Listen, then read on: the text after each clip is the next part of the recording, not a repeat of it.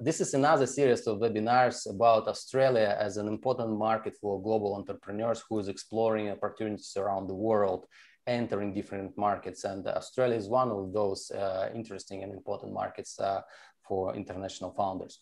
And now I would like to pass the word to our speakers. We're going to talk on the topic how to scale B2B startups in Australia. And let's start with Sharon. Sharon, tell us about yourself, tell us about the Gold Coast Innovation Hub and the opportunity for B2B startups.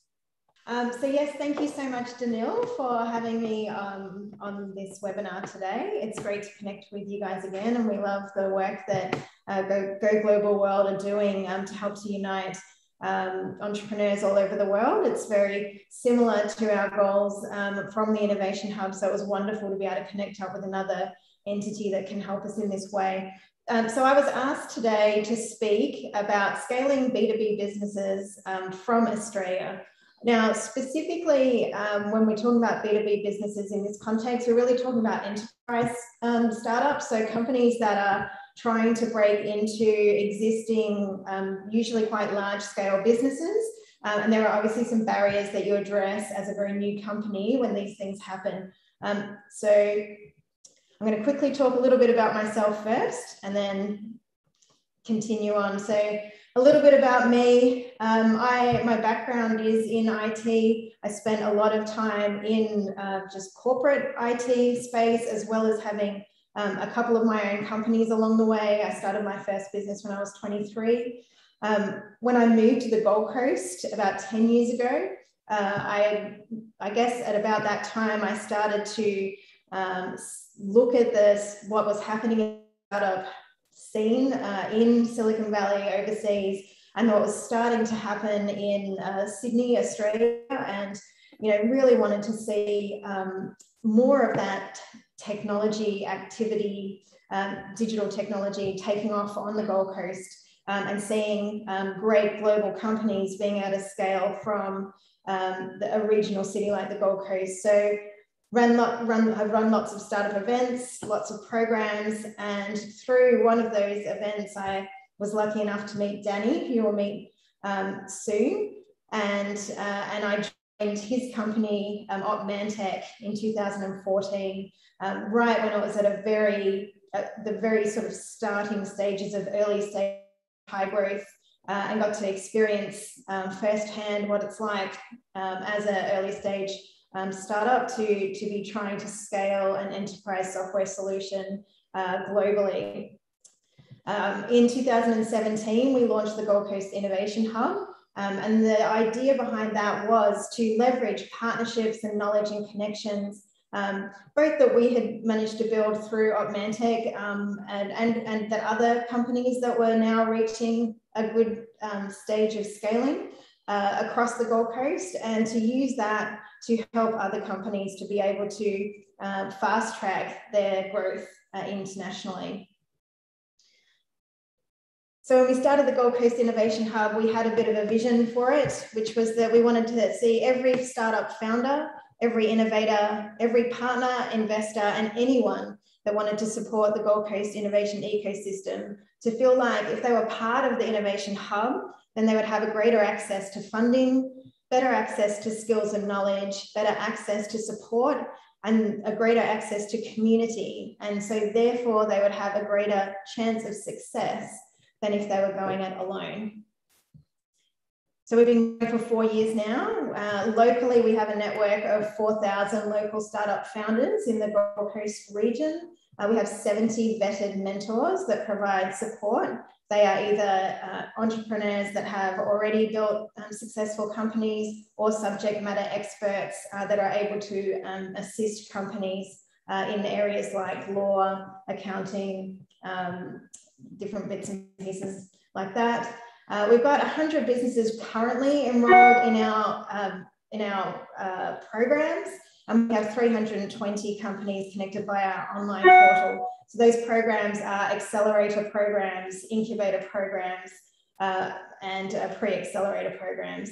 We also have 12 international partners, Go Global World being one of them, and over 30 local and national partnerships that help the companies within the Innovation Hub community to grow and scale. So what are the B2B challenges that companies face, or startup companies face?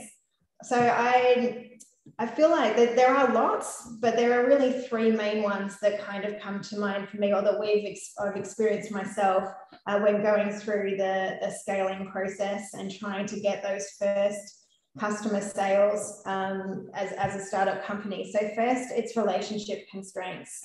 So as a new founder, you generally will not have the right connections to be able to get into the companies that you're wanting to sell your products to. You're not well known. I think there's a saying in the industry which is always like, you can't go wrong with IBM, things like that. So a lot of the time you're going up against well-known brands that people know and trust. And then, so as an early stage startup, how do you build some trust with companies that can't really see a presence and evidence of your ability and stability to be able to, for them to be able to trust their company with your software?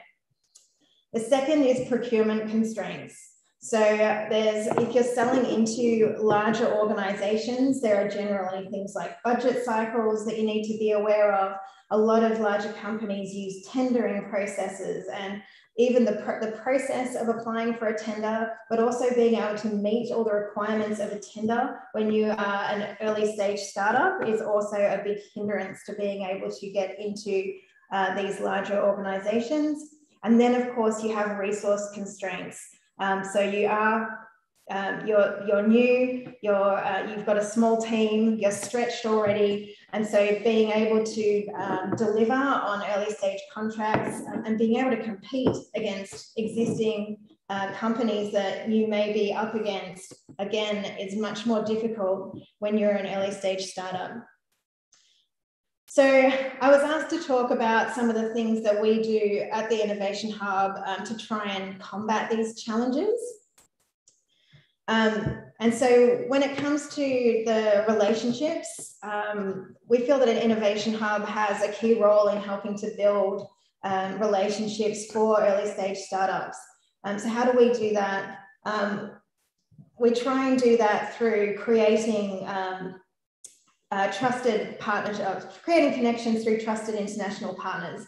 So these are organizations that we have already got relationships with.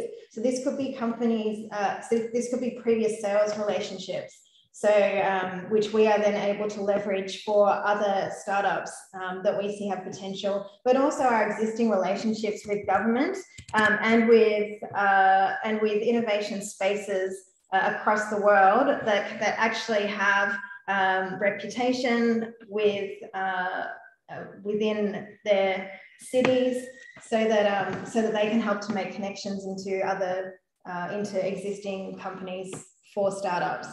Second, of course, is sharing success stories. So even though this sounds a little bit fluffy, I don't think you can, when you look at like Atlassian, for example, the work that they've done in creating a reputation for Australian enterprise software is huge, and it allows other companies to then be able to follow or I guess leverage that great reputation to be able to then move into those, to more easily move into those businesses as well. And so creating case studies and references that can be used to help other B2B startups. So creating industry accelerators, working with industry to create pitch events, and creating internal innovation programs. So working with internal teams within corporates to be able to introduce new technologies through proof of concept.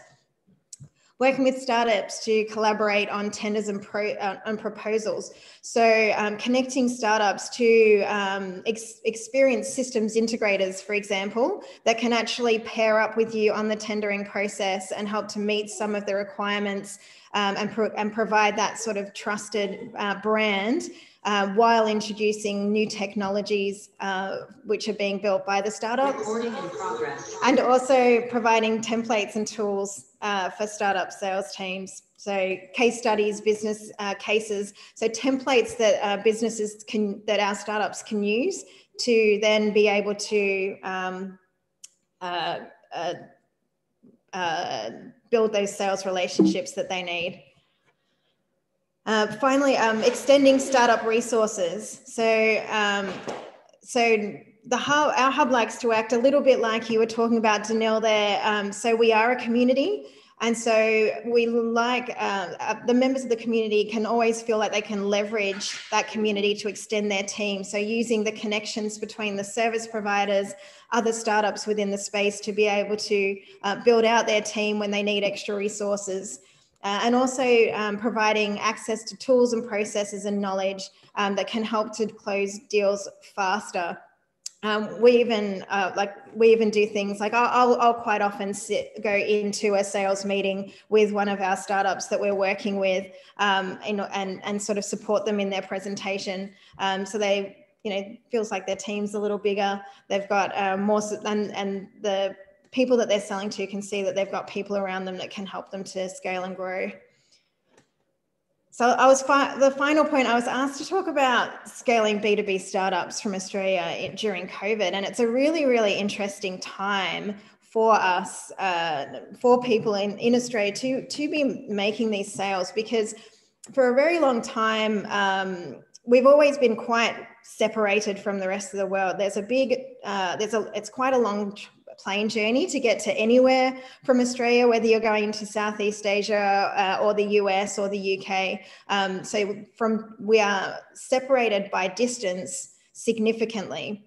But with the event of COVID and everyone being locked down, it's we're kind of in a place now where it's almost as easy for me to jump on a call to someone in Southeast Asia, so in Singapore, India, as it is for them to jump on a call with someone that's in the next suburb from them.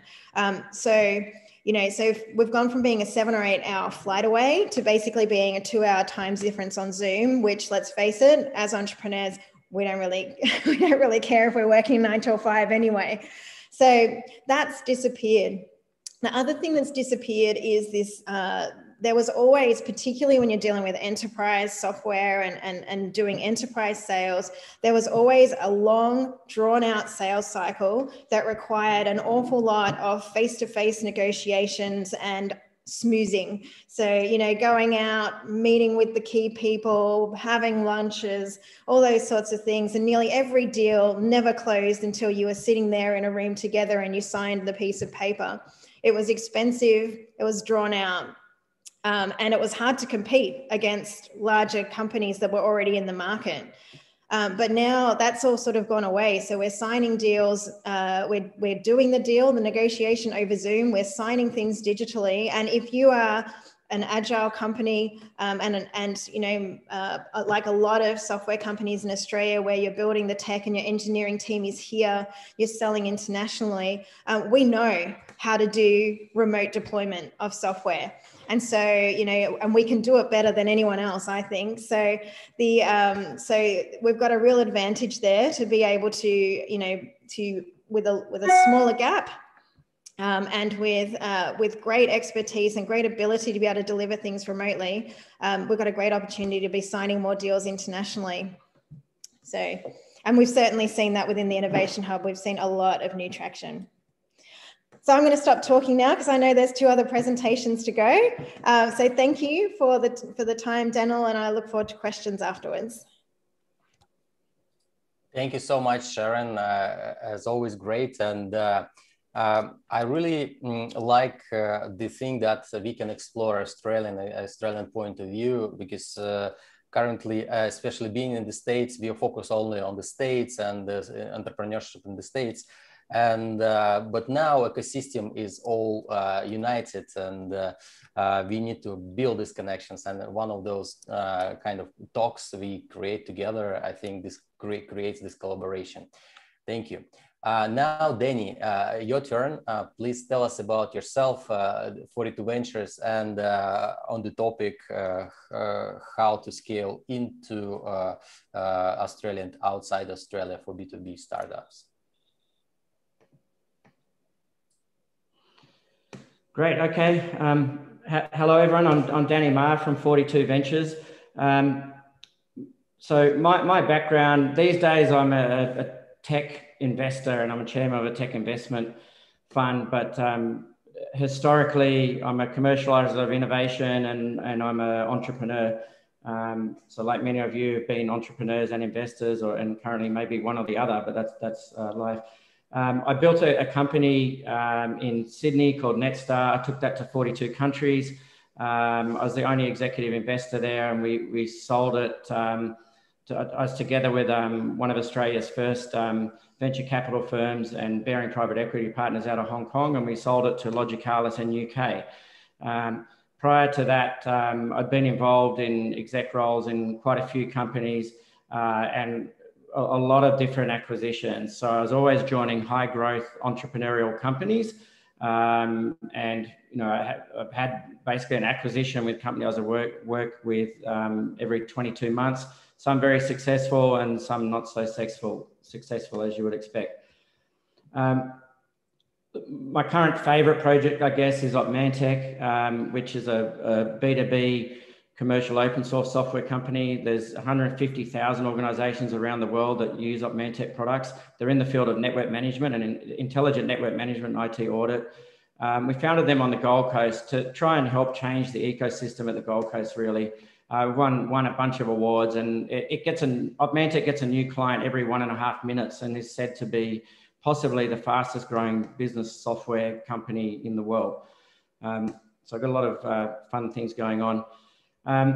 So to try and hone in on the topics we're going to talk about, the first thing I often say is don't believe me and don't believe anyone. You know, you guys are the entrepreneurs, and there's a quote attributed to Buddha, but it's not actually Buddha.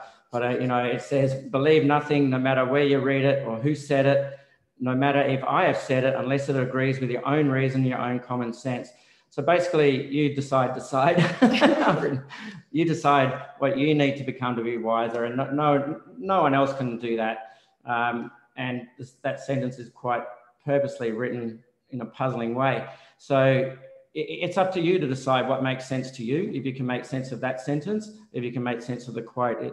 So if you hear things today that are good for you, great. And if you hear things that don't make sense to you, they're not for you. That's okay. We've all got our own path and purpose. So you seek the mentors that you need and the advice that you need, and things that don't make sense, don't worry about it. So that's the first thing I say. Second thing I always say on these is a business safari, because entrepreneurship is like a safari. It's not, if you want to be a train driver, you join a corporate, particularly a multinational corporate, where they tell you the timetable and you go and execute it. But when you're in business, it's a safari, and anything that you plan as simple will become complex, and anything that you plan as complex, you will never achieve. So don't ever think that anything is too simple, that no one will buy something because it's too simple. It will become complex. So, you know, you start simple and the complexity will come. Don't worry about that. If you start complex, you're not going to achieve anything. These are just talking about business in general and forming a B2B business. These are the stages of a business that I define. So the dreaming, that's an Aboriginal term in Australia. If you're a religious person, this is about the creation, you know, when God created the earth in 7 days or whatever your beliefs are. And basically, like if you're religious, if God created the world, he didn't create the way that we're living the world now. He just did the first 7 days, and then we adapted and pivoted, as you might say in tech, and went from there. But that's where it starts, that time where you decide to do something and you get off the lounge and you actually do something, and everything flows from there. Then I call the next stage existing, okay? And I like to talk a little bit about this to entrepreneurs because it's a really troublesome stage, because you find the people that are close to you in your life aren't supporting you the way that you would expect. So you'd think your wife or your partner or your friend will back your idea, And they're probably in your ear saying, why don't you go and get a real job? This business is never going to go anywhere. It's not successful. We're not earning any money, that, you know, and these are the people that you expect to be supporting you. And so I want to let you know that, so that you know it's normal. When you're in that stage of your business, the people you expect to support you don't, and it's normal. And that's when you're running around trying to convince everyone you've got a real business. The next stage I call is validation of your existence. Okay. And this is an exciting stage. And this is all of a sudden, all the stuff you've been telling everyone that you're real, everyone's believing it, and you're panicking. You're going, oh my God, everyone's all of a sudden believing the things I've been telling them, and they're not true at all. And so everything flips around. You've gone from trying to convince everyone you're real, and now people think you're more real than you are. Again, that's normal. And all of a sudden, that person that wouldn't support you, your partner, your friend, starts saying it's our business, or somehow tries to want to associate themselves with it. And that's when they start validating that you exist as a business. They're the early stages of a business, including high growth. There's a lot of validation during high growth. And then from there, I say you move on to living. That's where everything's in balance. You know who you are. People know who you are. Mastery. That's when you're Apple or Google and those types of company. And then reinvention, right? And you go back to the start. You go back to the dreaming again. And, you know, I guess I just mentioned Apple, and they're probably one of the best examples of reinvention, you know, where they went back to the start, you know. So that's the stages that I have. There's different aspects for investors and different aspects for people growing a business. Your focus will change. You know, in those early stages, it's all about customer growth should always be first, and then minimum viable product, or I often say minimum viable everything. You know, it's minimum viable business plan, minimum viable marketing, minimum viable everything. You know, not even just product. You just get going. But you'll find, you know, as you progress through the stages, you know, that becomes less of a priority, and hiring becomes more of a priority. Market fit becomes more of a priority, and those types of things. So just giving a very quick overview. And I just put this slide up. There's a lot of data behind this slide from a lot of resources. But again, this is just to encourage entrepreneurs that if things aren't going as well as you thought, that's normal as well. So this is how people estimate market size, and their business performance goes along with that naturally. And it says two things. One is use mentors, and you also see that mentors, even at the early stages, will underestimate how well you're going to do compared to you. So, and when you get to the living stage, everything's in balance. You know, everyone knows where things are at. So yeah, if your business isn't doing as well as you think, or your mentor's telling you you're not going to do as well as you want, again, that's normal, but probably your mentor is going to be closer to reality than you are. I mentioned minimum viable everything. I noticed it in the brief that Daniel sent out. He talked about why would organizations buy first. So you're an early stage business, B2B company. Sharon mentioned, you never get fired for buying IBM. That's a really old saying, and that world is changing. People are understanding that they need to find ways to engage with early suppliers. But she also said that you're going to come up against people with bigger market share, more proven products, and all those types of things, which is absolutely right. And it's really hard to sell against someone that has more customers than you and a better proven product than you. So some of the things that I use in an early stage business are statements such as, we're allowing a small number of organizations with appropriate skills, so you're playing to their ego, to engage directly with our product development team, okay? So if they deal with Microsoft, you're getting a Microsoft or a large organization, you can't have Microsoft Word modified. You can't have Excel modified. You can't have, with any of those large software companies, they're not going to modify the product for them. You might customize it for yourself, but it's not going to become part of your core product. So when you're early stage, that's a key value add. You can go to a client and you can say, we will build the product that you want into our core product, and it will become part of our product forever and something that we support. It's not going to be a custom solution. And once we've got 20 customers, you're not going to have that opportunity. So that's an opportunity for you now, and it's going to go away. For us to build the product you want into our core product. And assuming their request can be reused, marketed, you're going to adapt the product for them for free. And that's the best way to build your products anyway. Build it on what customers want, not what you think they want. You'll oversee the implementation themselves, and you'll ensure the success. You know, your business depends on the success of that project. And that's really another powerful statement for them. Why should they go with someone that doesn't really matter to them how the project goes? To you, you're an expert. You're going to be there and ensure success. And you'll co-fund it if there'll be a reference. You're not going to, and they don't really know what it's going to cost you to develop, by the way. But you're going to invest in development. You're going to invest in building your business, and you're going to co-fund this if there'll be a reference. So they're going to get the product they want at a lower cost and with a higher chance of success because you're going to be there working with them. So they're the types of things I use when I'm an early stage business to sell to someone when I'm competing against established organizations. Unfortunately, your competitive advantage is always your customers. And when you're early stage, they're going to have more than that. So as soon as you get your one customer, your two customers, their story, their case study is more important than anything your product does. Customers follow customers, full stop. There's very few people out there in the business world, not talking consumer world, business world, that have the time to assess new technologies and the skills to really understand that it's better than something else they look at. They're going to go with something credible. What makes it credible? Customers. So as soon as you have a customer, that's the thing to leverage. You can forget about your product straight away. Leverage your customers and you'll get more customers. I'm going to talk a little bit about attracting investment. And I know that there's more to come on this. No one invests in something they can't understand. So if you're trying to get investment, make sure you're talking about it in a way people can understand.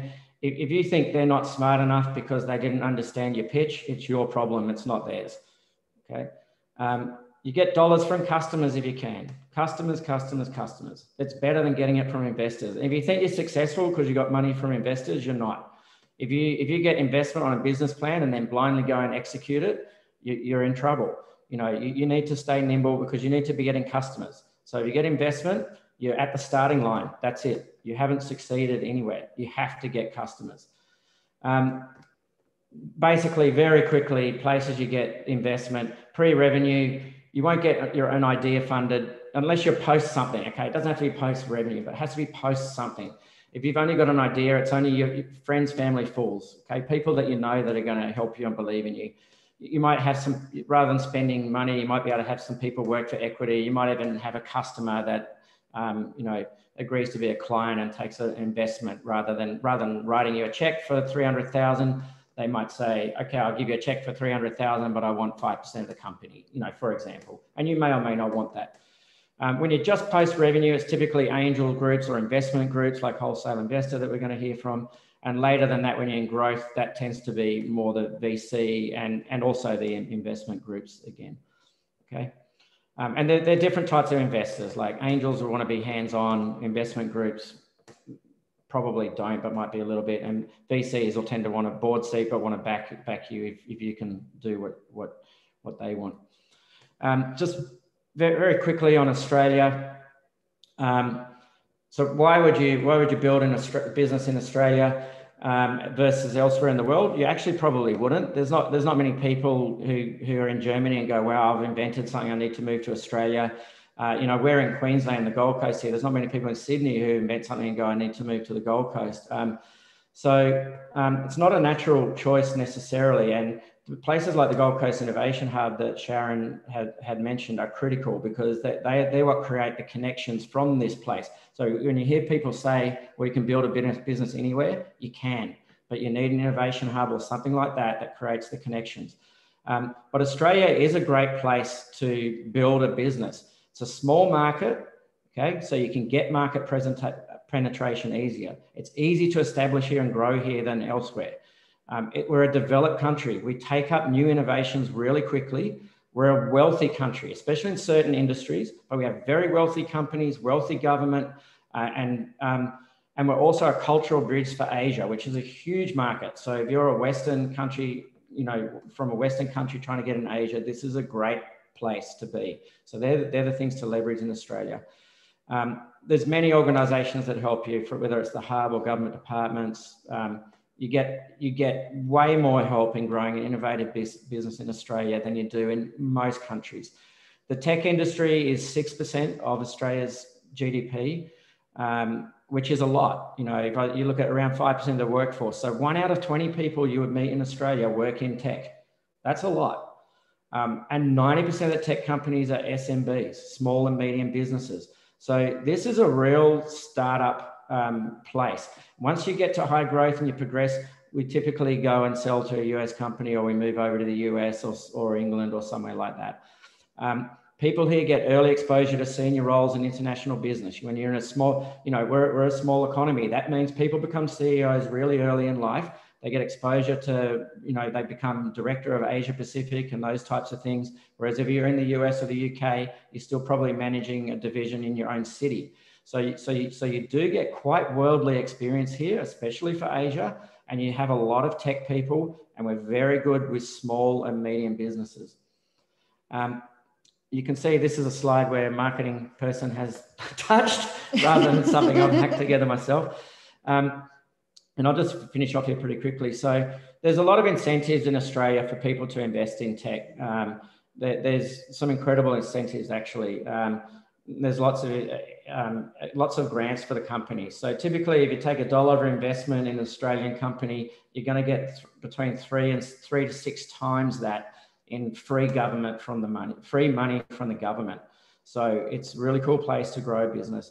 And there's access to lots of programs. We just learned about the hub, and there's lots of government programs as well. Okay, so if you invest in tech in Australia, it's often so if you look at our 42 Ventures Fund that I chair, you know, anyway, it's often tax-free. So there's no capital gains on early stage investments in Australia. Okay, and that includes for international investors. International investors can get permanent residency in Australia and get Australian passport and become a resident of Australia. So there's lots and lots of things that stimulate investment in Australia. But if you look at the levels of the checks in Australia, that's where they're at.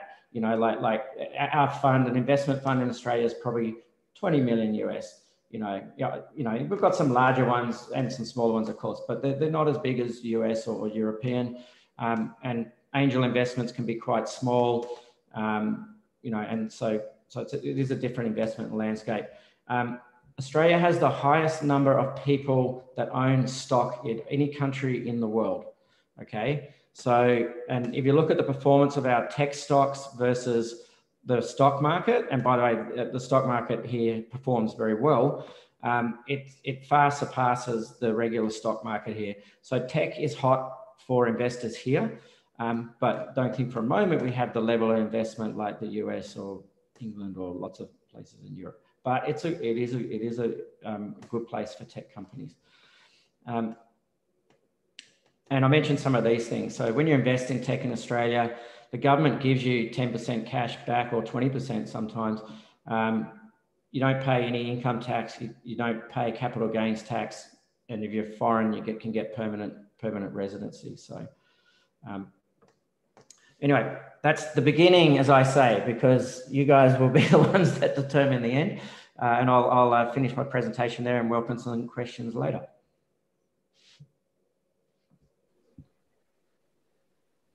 Thank you so much, Danny. It's actually a great presentation, and I like your personal approach to sharing your personal expertise for founders. You know, sometimes people go general and on some specific topics, but definitely what I see here, your personal expertise in dealing with all those founders with your the entire expertise you gained. Thank you so much. Steve, your turn. Tell us about yourself, about your company, and show us the slides you were preparing for us. Sure. Thanks, Anil. So look, basically for me, I launched Wholesale Investor back in October 2008. So just as the Dow Jones was crashing, we were actually launching a magazine in this area. And actually what most people don't know is I was living on the Gold Coast when I actually launched Wholesale Investor. And what was funny is I actually moved to Sydney because there was no ecosystem there whatsoever at that time.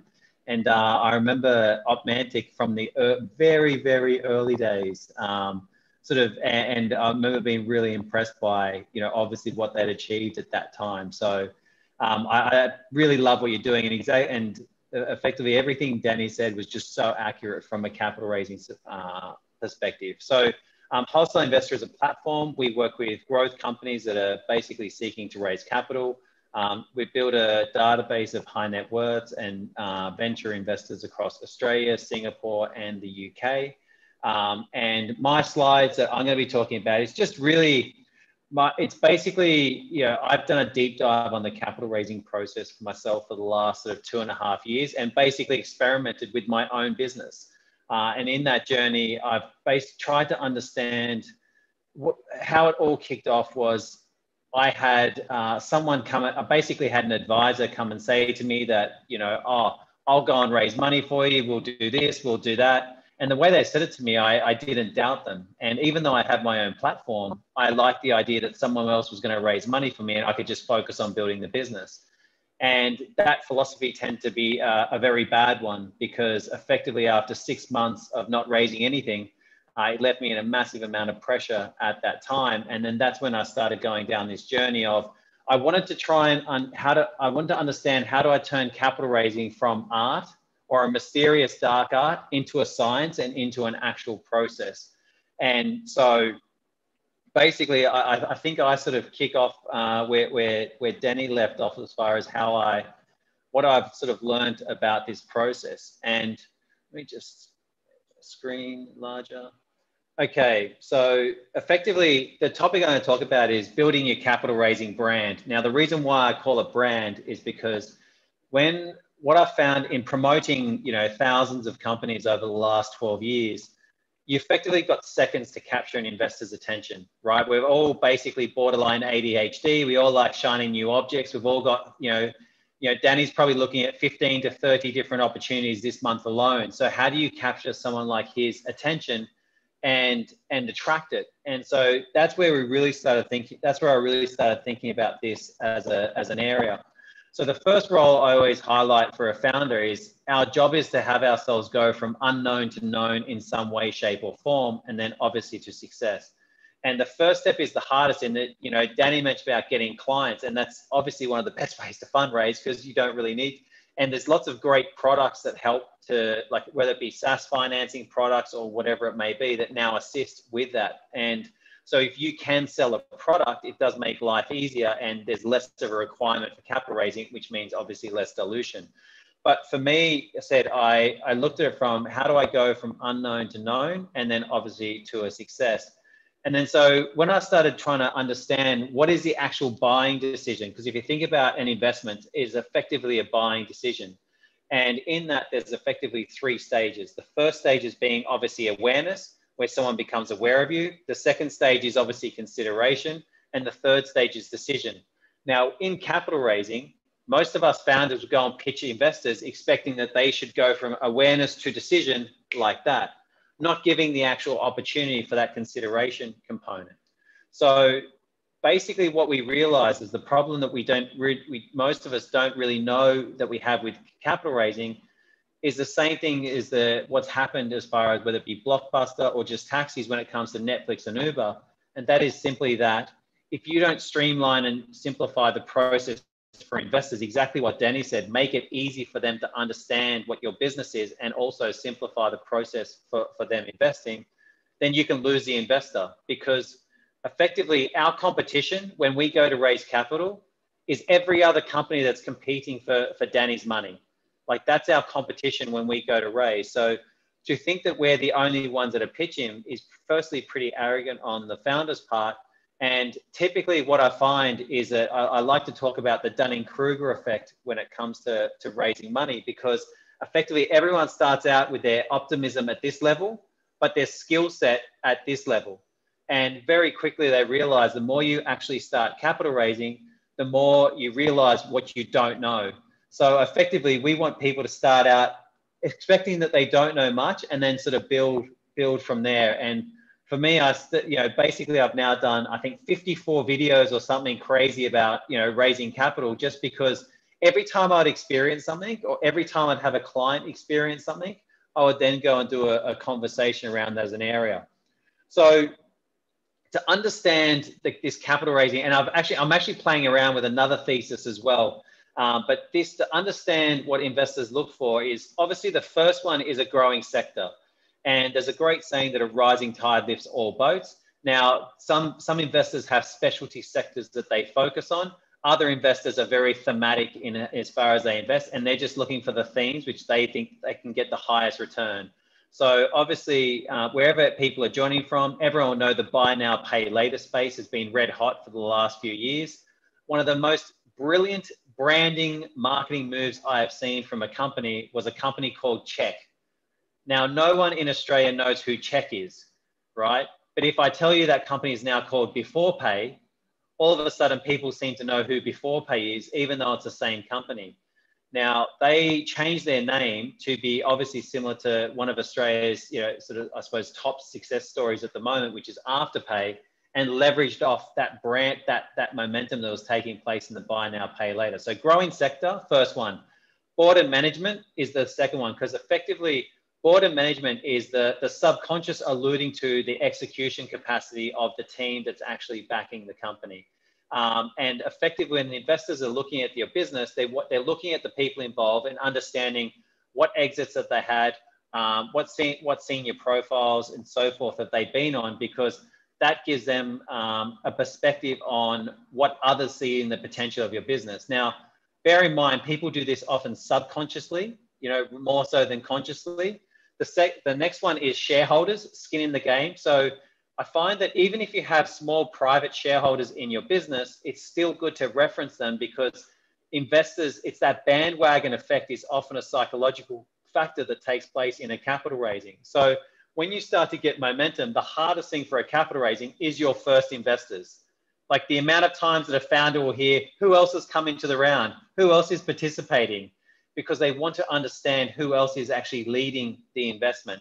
And then if you're very early at the sort of stage that Danny was talking about, it's skin in the game. So as far as understanding what is your commitment to the success of that business, because simply the easiest thing in the world is to quit, right? So understanding what ties the founder to it is important. For the more technical businesses, I'd say that what can be useful from a marketing perspective is industry awards and even government grants. A lot of listed companies communicate grants that they've received to show that they're obviously investing into research and development, which then alludes to the idea they're investing into future revenue streams. Given this is a B2B topic, when you're communicating to potential investors, there's two powerful things to communicate. Obviously, traction is one of them.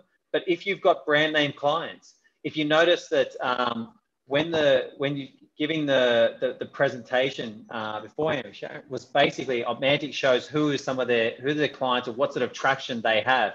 So those two things of being able to show who's your brand name client and what is your traction are powerful things to entice an investor to express interest. And that basically goes to those relevant metrics. So for me, if you think about this, how you communicate your business, it is who are you?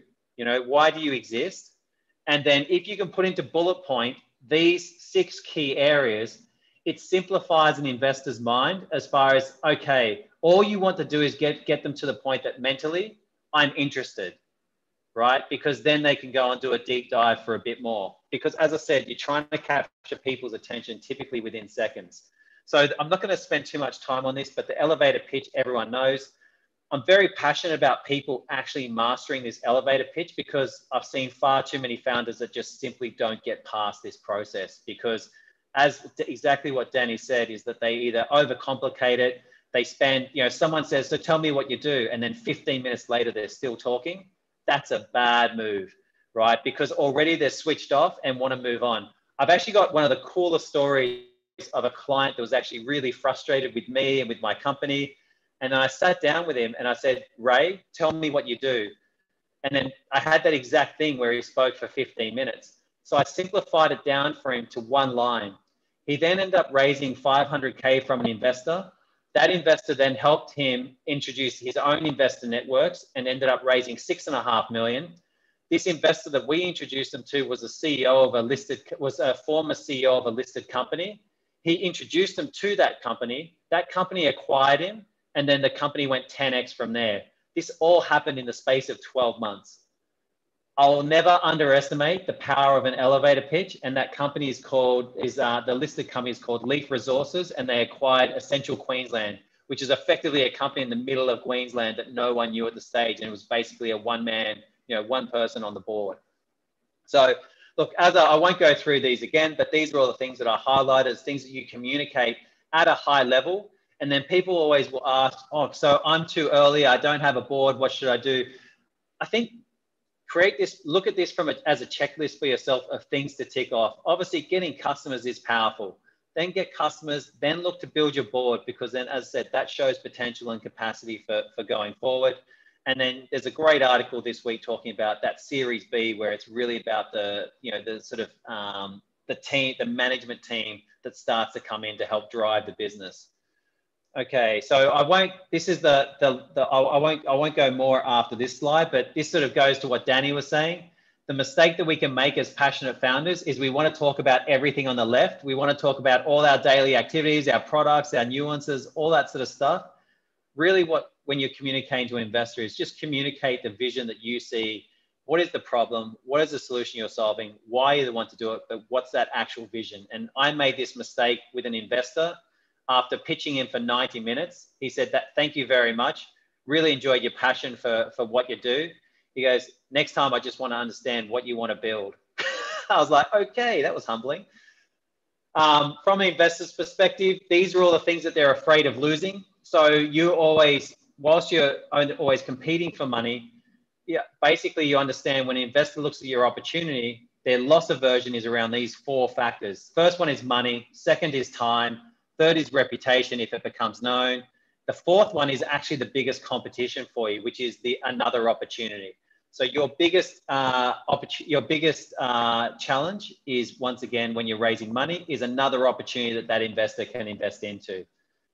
Okay, so I'll skip through these, but actually I'll just cover quickly. So no investor wants to be the first one in, then they don't want to miss out, understand that. Bandwagon effect is real, whether it be VCs, angel investors, family offices. Everyone loves when someone else has gone in first, and then they typically follow in on that round. And then fear of missing out is obviously the last one. So when you get to that stage where your round is 80% funded, then investors don't want to miss out. And that's the key things that investors are looking for. So I will finish there. Daniel? Yeah, I can hear you. Hello? Yeah. Yeah. Awesome. Awesome presentation. Thanks for sharing these slides. And yeah, we already have plenty of questions, but I just wanted to say that I totally with you, especially for the elevator pitch. I myself helped lots of founders to raise capital, and elevator pitch is one of the key things to like break the ice with investors and infect them with an idea. And yeah, mastering elevator pitch is absolutely crucial in my opinion as well. Thank you for this great presentation, and let's get into the questions, guys. We've got tons of questions on our YouTube channel. Let's pick the first one. First of all, guys, everyone is saying thank you to you, to Sharon, to Danny, and to Steve for sharing this information. And the first one is to Sharon. How can startups use their resources, use the resources of Gold Coast Innovation Hub to enter Australia? Why should international founders enter Australia? You already answered those questions, but if you can summarize this, Sharon, with the key points. Yeah, sure. I hope you got. Am I right? Okay. So, yep. So there's a few ways. So for starters, as an international company at the moment, anyone can actually become a member of the Gold Coast Innovation Hub. So if you are building a piece of technology and you think that there is an opportunity for that product to be introduced into the Australian market, we're more than happy to work with you to help to introduce you to customers and and to set up Zoom meetings and things like that. As I said, we're all locked down at the moment. We can get you a Zoom meeting. So international startups, we're really happy to act as your welcome point into Australia. As an Australian B2B startup or any type of startup joining the Innovation Hub, we've got a huge network of both corporate partners. We're really well connected into the government programs that are available. And of course, we've got our accelerator programs. So we've got a series of those that will be running this year. The first one is a sports tech accelerator that we'll be announcing next week. So if you're building any sorts of technology that is relevant to the sporting industry, whether that be stadium management or sports team management or sports field management, we've got a really awesome group of commercial partners that we're working with for that accelerator program, which we can sort of fast track you into the industry. I think they're like the main things that we can help. I guess international founders also can apply it. It doesn't matter to be Australian or not, right? As far as I understand. Yep. Awesome. We just want so there is another question, how to raise capital for international founders, like B2B, for example, startups in Australia. So if they are not Australians, and how would they raise, I don't know, who would like to pick this question? Denny? I'm happy to kick off, just given that basically I've got now shareholders from 7 different countries, and they were all basically from my platform, right? So that was helpful for me to know that I had, the first one that surprised me was a French investment banker that just really liked Australia, and he liked coming out to Australia for the Melbourne Cup.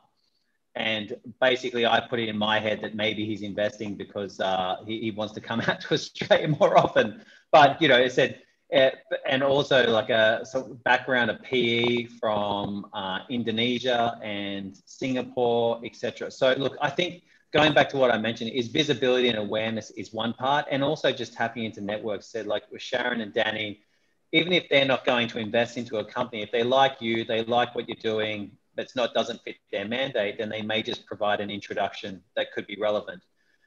So it's very hard to sell a secret. So, you know, I just always highly recommend companies do everything they can to become, you know, to build their awareness about what they do, whether it be through media, whether it be through, you know, accelerator programs, demo days, platforms, showcases, whatever it is. I said, it just takes, the goal of us as founders is really, we're trying to find that, you're always trying to find that one person that can transform, you know, that can assist in helping you transform the trajectory of your business. And sometimes you have to meet 100 people to find that one. And it's worth the effort for you to be able to do that. And you can only do that with visibility. Yeah, once I had the statistics from Silicon Valley, in order for you to get one VC interested, you got to do 150 pitches to the VCs, so you get one interested. Yeah. So most about oh, sorry, Danny.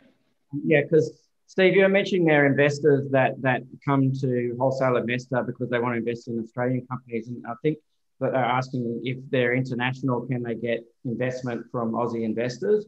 But I think like what you're illustrating there is if people want to invest in a company that's in your country, they probably go to a wholesale investor type organization in your country.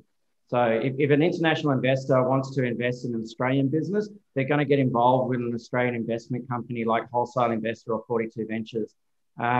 So if someone wants to invest in a company from your country, they're probably in your country.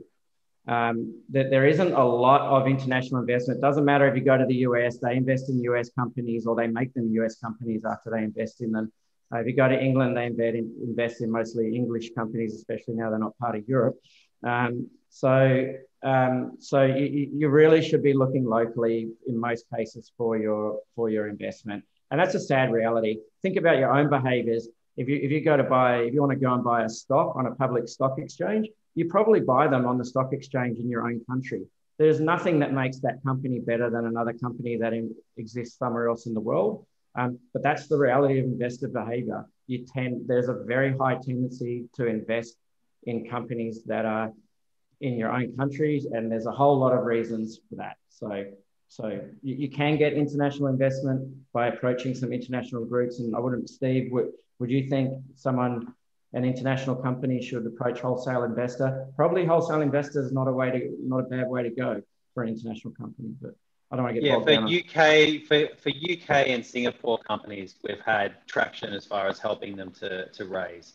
But obviously we do have databases there, and we have also seen we've helped Australian companies raise capital in the UK from UK investors, but typically they'll have to get EIS approval. I think that'd be an important point just to get the tax benefits for the UK. So you need to have someone to assist you with that process, and there's a bunch of things with it.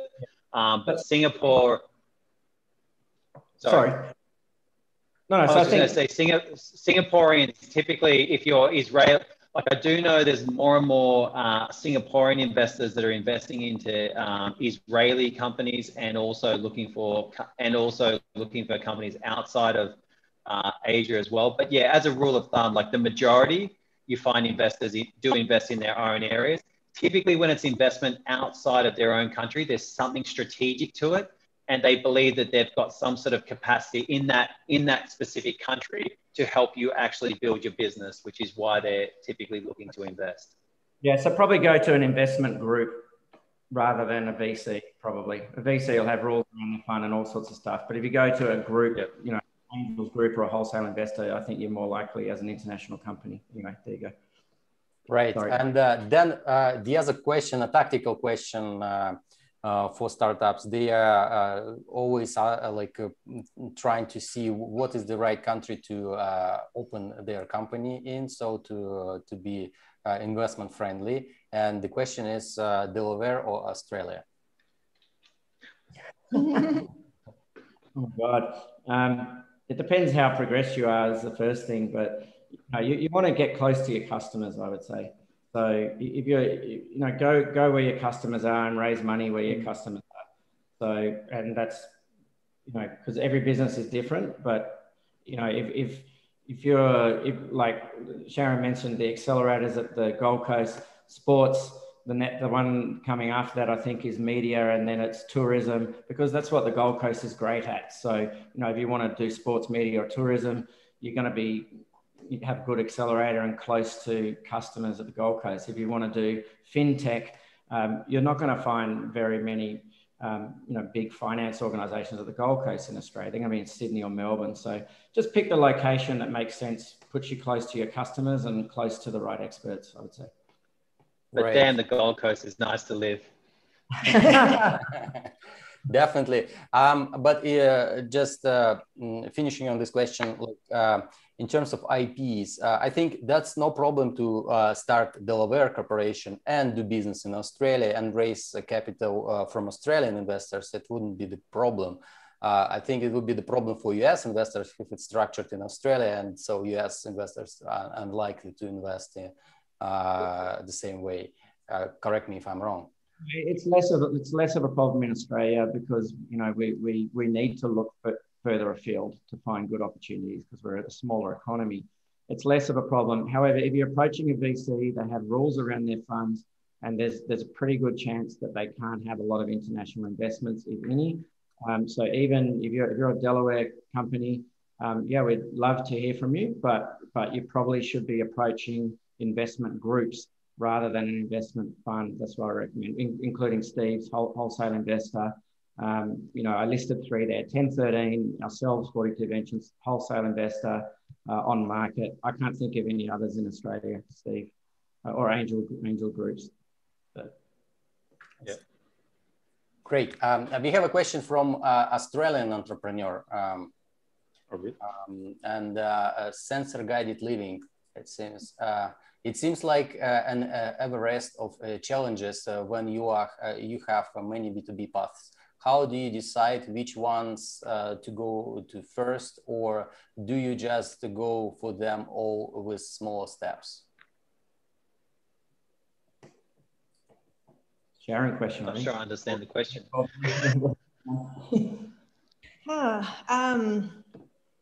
When you've got a field of opportunity, I mean, you tend to just go where the best opportunity is. So, you know. You want me to? Yeah, you should go for it, Danny. Yeah, I think, see, if a business has lots of opportunities, to me, that's a great business, because probably, you know, things will fail. And then if you've got another opportunity to monetize and stay alive and be successful, then that's great. If there's only one way to make money out of a business and it's really early stage, I get nervous about that. Whereas if I look at something and I see, oh, wow, there's 5 or 6 ways to make money out of this, then I think that's a good business. But then, yes, you pick one, because I'm assuming you won't have the resources to do more. It's not a good idea anyway. And Steve, you can add here, but again, I just get back to, you pick the one where you're going to get a customer, and your customers follow your customers. Get a customer on whichever one it is. It's really hard to cut off the other avenues, but you have to do it. You have to brand yourself concisely, especially at early stage, and be brave enough to do it. The others will come anyway. You can put a little bit in the background on your website or whatever, but you need to be pretty firm on what you're attacking, or people they're not going to get you. Steve, you know. I'll just simplify and go, momentum is the hardest thing in the world to build. And that's why I do love the idea of just getting one customer, then getting a second, and then just continuing. Because like everyone, you can tell when someone's super early in their entrepreneurial journey, because they tell you 5 different things they're going to do all at one time. And it's just, you look at it and go, that's just all too much. Or the founder that I had one the other day where he was basically like, he actually said, I'm too busy to raise money because I'm raising money for another inventor I'm involved in. And I'm like, how do you even do that? Like I know how much energy I put into Wholesale Investor. I know how much energy Sharon, would put into building up Mantic. It's like how, it's so momentum, just focus on getting momentum in one direction as a starting point, because there's always going to be other, look, once you start a business, there's never a shortage of opportunities, right? It's just get momentum to start with. Yeah, and if you look at like an example, I'm chairman of Mantic, 150,000 organizations use the software.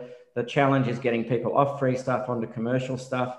So I'm chairman, we had a conversation this morning, which was around, we don't have enough mid-market commercial customers. Too many of the mid-market clients are using the free software, okay?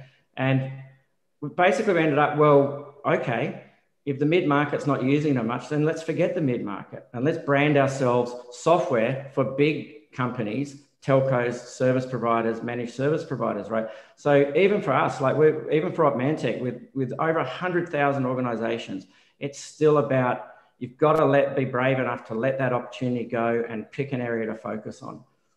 Define yourself by the customers that want to buy your software or buy your stuff. Right.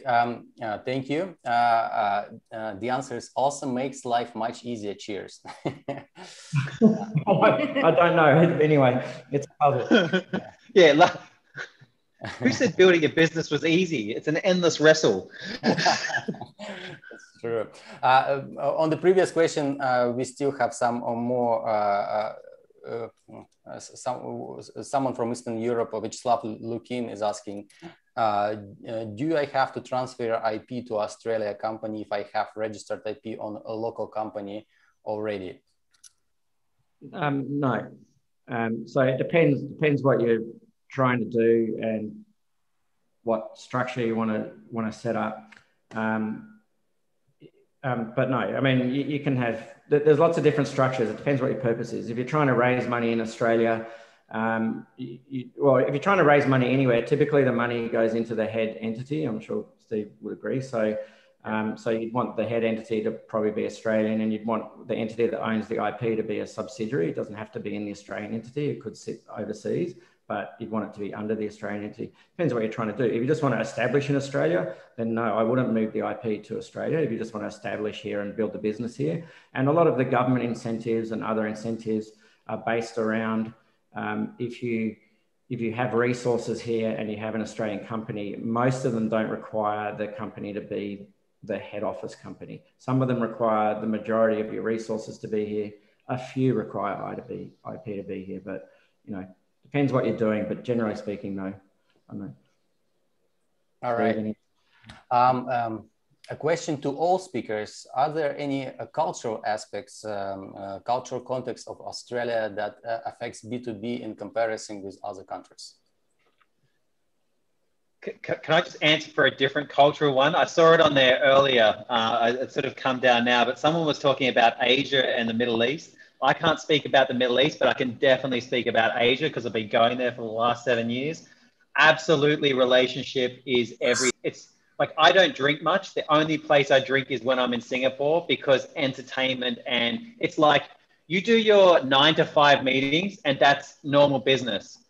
If someone invites you to an after hours conversation, whether it be drinks, whether it be dinner, then you know that they're interested in a strategic relationship beyond just, you know, a normal chat. So, you know, I'll let sort of Danny and Shara answer the Australian one, but absolutely with Asia, there's so many interesting aspects to the relationship side.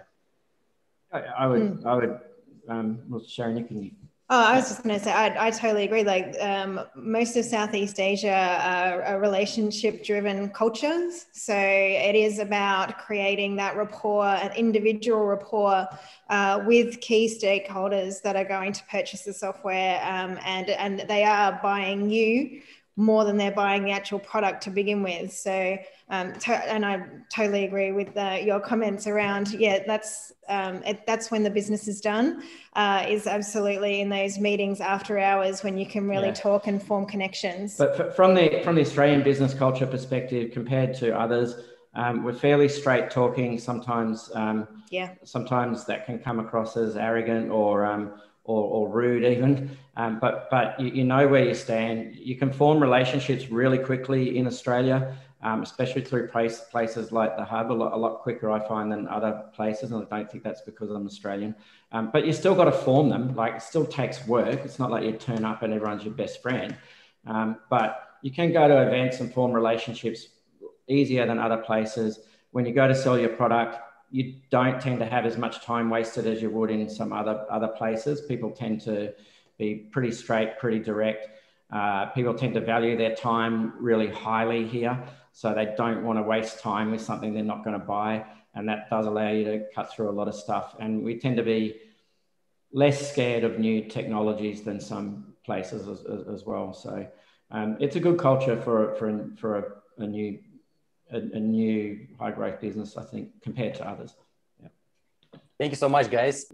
I will also read comment on the previous question from Debbie. I would say there are issues with cultural differences. I was recently asked this: in Asia and Middle East countries, relationship building is still very important. With many Asian Middle Eastern countries, there is responsibility for their staff before dividing dividends of investors. Very different to how investors countries work. Yeah, I think we had an amazing session.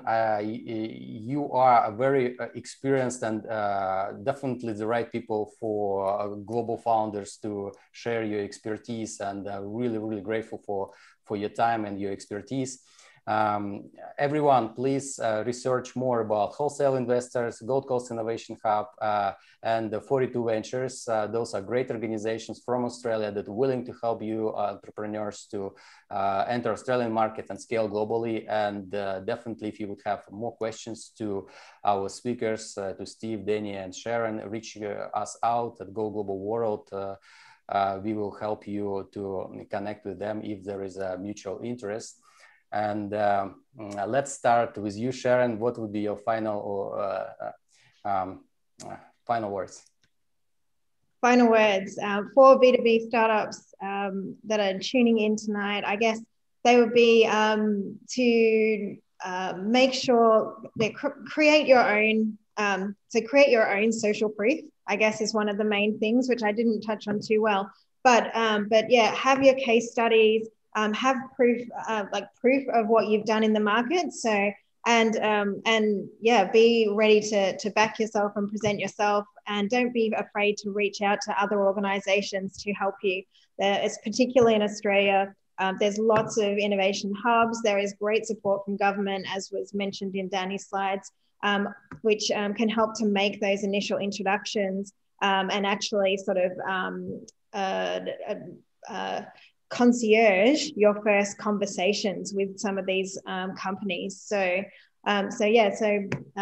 make sure you've got your get your pitch deck together. Make sure you've got some evidence of what you can do, and yeah, get out there. Thank you, Sharon.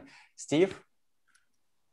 My one is just from the pure capital raising perspective. It's an absolutely emotional journey. When an investor says that they're going to go ahead, you feel like you're bulletproof for that moment. And then when they say that they're not going to go ahead, you feel like you're this big. So just understand that that is completely normal. Also, rejection is also completely normal. And I think if you have the focus of thinking about capital raising as a typical marketing and sales process, then that will suit you a lot better going forward, because you'll take away a whole lot of pressure for yourself. And don't let people pressure you into thinking that everyone raises capital within 2 to 3 months, because very few actually do, like less than 5%. So, thank you, Steve. And Danny? Okay, since on the last comment, I'll have to say thanks to you, Daniil, and Go Global World. You know, it's a great thing that you're doing, and you know, all of us are on this call because we're passionate about the, you know, the very things that you're promoting and doing internationally. So, really glad that we can link up. My final words, I guess, would be to the entrepreneurs is that if you're one of the people listening here that has a business which has a specific advantage, and that advantage can be anything. It might be that you're creating a pair of socks, and your mum or dad or best friend has the biggest chain of sock stores in Europe. Then that gives you an advantage because you're going to get them through the stores. You know, if you're one of those people that has a product with a feature or a relationship or something that gives you an advantage over someone else, then go for it. And if you're one of the people who don't know yet what your advantage is, then find it or do something else, because your business has to have a specific advantage for you to leverage. So find it and go for it. And if you can't find it, do something else. That would be my advice. I love it. Go for it. That was Danny Mayer, Sharon Honeybell, and Steve Torsa. Guys, I think we nailed it. The topic is definitely uncovered. High five to you. And everyone on YouTube, please share this stream, leave us comments, and definitely subscribe and give us some likes. And we'll see you soon. Thank you, everyone, and have a